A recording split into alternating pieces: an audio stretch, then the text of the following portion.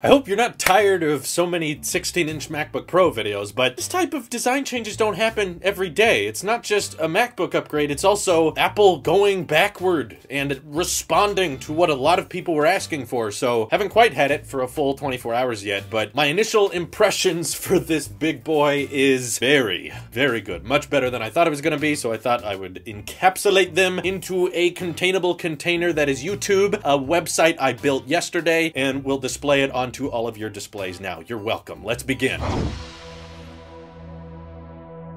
So as you guys probably saw in my unboxing yesterday, my first impressions are that with this display, despite it only being just a little bit larger than the 15-inch MacBook Pro, it for some reason made a substantial, gargantuan difference with viewing content. Maybe it's because I'm so used to the 13-inch MacBook Pro. Maybe some of you didn't know that, but this has been my MacBook Pro for about the past year, almost a year now, and it's good. It's from 2017. I haven't really filmed many videos on it because I've already in the past talked about 13-inch MacBook Pros, and ever since the redesign back in 2016, it's mostly just been CPU boost there, better butterfly keyboard there. Oh no, that broke too. Another better oh, that one broke too. And then it sounds like the 2019 versions are for the most part working. But for basic stuff, I kind of use this as a designated, overpriced, over-the-top Chromebook, except with Safari. Safari Book. There's a laptop idea. Apple, give that a shot. But I don't really do much heavy, intensive tasks. Occasionally, I'll do some light editing on here. Never really tech videos, typically just vlogs and that kind of thing, but it's so light, it's so thin, it doesn't weigh very much, very easy to throw in a bag. So maybe it's because I've gotten used to this so easily that as soon as you switch up to the 16-inch MacBook Pro, which by the way is the largest mobile display Apple has launched in about 8 years. I think it might be longer since the last time they launched a MacBook Pro over 15 inches, but if you consider that there's no other like battery powered display out there that Apple has launched recently, almost an entire decade, this thing just makes such a large difference for viewing content, even though I get it, you know, like physically it doesn't look that much different from the 15-inch. I hope my big head doesn't diminish the fact that this thing is an enormous laptop. And I also wanted to bring up my first experience with the Magic Keyboard as well. So I never really had major issues with the butterfly keyboard, though I completely admit a lot of people did, and I feel like it was very interesting to see Apple actually go backwards in design. It feels like they never do that. And I even made a video about this several months ago, suggesting that Apple just adopt the Magic Keyboard again because no one really seems to hate it that much. But there does seem to be a very present demographic of people that hate the butterfly keys. And while I was not one of them, finally moving back to it on this machine, I noticed there was like another level of peace, of like content with reality. Because while I do have the butterfly keyboard on the 13-inch MacBook Pro and I've been using it for over a year, I've never had any sticky keys. That's never been an issue for me. Because so many other people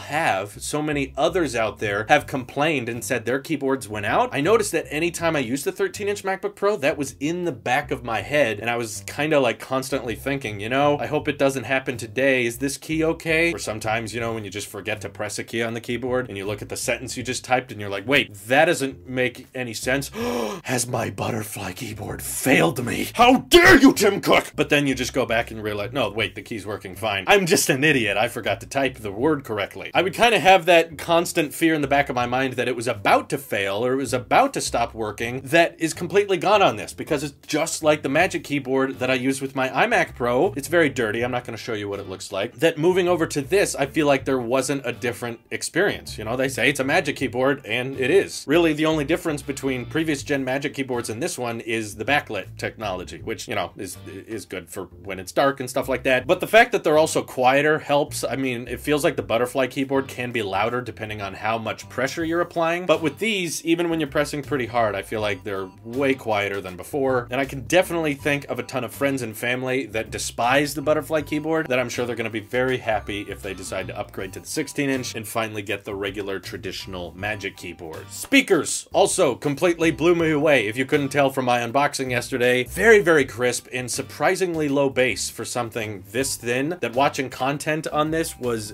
an absolute delight. And the microphones, after using them in a FaceTime call, we just recorded the next Talos of Tech podcast right before shooting this. And I had AirPods in, so they heard regular AirPods microphone for a while. And then I switched over to the MacBook Pro microphone. They didn't notice a difference. So if you're expecting some clearer FaceTime call quality, it's still a laptop microphone. I mean, Apple may claim studio microphone, and I know I've seen several YouTubers record videos off of the microphones on the MacBook Pro. And you know what? I've heard them and thought, you know, this audio doesn't sound too great. You know, I'm sure it's an improvement over the 15-inch MacBook Pro. Yes, the microphones are good, particularly when you have to hold them really close to your mouth and record this way, but no one's gonna do that. Anyone using the laptop is gonna have to, you know, use it at an average distance. So did Apple hype up the laptop quality microphone a little bit? Yeah, I wouldn't say studio quality. You're still gonna want a designated microphone, but an improvement nonetheless. I'll take it if I can get it, especially given something I don't think enough people are mentioning about this MacBook Pro. The average price actually decreased. While you may be confused and think, well, Drew, it still starts at $2,400, so the price didn't decrease. What are you talking about, you absolute moronic, stupid ginger who doesn't have a soul? Why were you born and put on this earth? Well, don't worry, I get that a lot. But if you consider the upgraded options, because a lot of people don't get the base model MacBook Pros, a lot of people upgrade the RAM, the storage, or the CPUs or GPUs or whatever, and they've actually lowered the upgraded prices pretty significantly compared to the past. With the 15-inch MacBook Pro, if you maxed it out, which by the way did not grant you 64 gigs of RAM or 8 terabytes of storage, but even maxing out the old MacBook Pro, it would get you well over $7,000, whereas now maxing out this MacBook Pro with vastly better specs across the board, you max it out at just a little over $6,000 before tax, of course, and those prices will vary depending on your area or your country. But the important thing to remember is that if you take the price of all the different configurations and find the average, it actually overall went lower, even though the starting price is $2,400. But keep in mind, you're still getting more with that same price point, because this is the base model I bought here, and it ships with 512 gigs of SSD now. Whereas before, you would get a base storage of 256 gigs. So same price as before, but doubled the storage, plus more stable keyboard, bigger display, better GPU standard, better CPU standard. I've done some light editing on this, as well as throwing on some light games, and cranking up the settings all the way, this thing has been handling them like a champ. Probably because of the Intel Xeon chip, which is not gaming friendly on my iMac Pro, but Fortnite, which I'm not a fan of, by the way. Fortnite's bad, I get it. But I played it on the MacBook Pro just to see how the performance would be, given that was Apple's, you know, direct comparison on their website and everything. It actually ran noticeably better than my iMac Pro, which was weird and bizarre. And I'm actually editing this video on this MacBook Pro, so I will insert myself in just a second to tell you how it's editing so far. Smooth as butter, no stuttering, no lag whatsoever, and the fans are pretty quiet. Also, there's a bomb. You need to get out of the house quickly before it's too late. I'm already dead. Thank you for the update, future Drew. But day one impressions, if there's anything you want to take away, is that despite me kind of downplaying the MacBook Pro a lot and saying, it's not going to be that great, us seeing the leaked images and saying the design isn't that cool and the keyboard is actually going to be butterflies, I am immensely surprised with what they did. And I'm very happy that there's improved cooling systems in here as well. So many YouTubers that love to bash Apple are now liking the MacBook Pro, and thank you, Apple, for just listening. You don't do that a lot, but when you do, we really appreciate it, very much so. Not to mention the differences between the 13-inch MacBook Pro and the 16-inch MacBook Pro now. So much. There's so many differences between the two that I imagine the 13-inch MacBook Pro is probably not going to sell as well as it has been. Also, rest in peace to all of you who bought a 15-inch MacBook Pro a month or two ago. That sucks, and I feel bad for you because you could have just waited a little bit longer, but Apple and their weird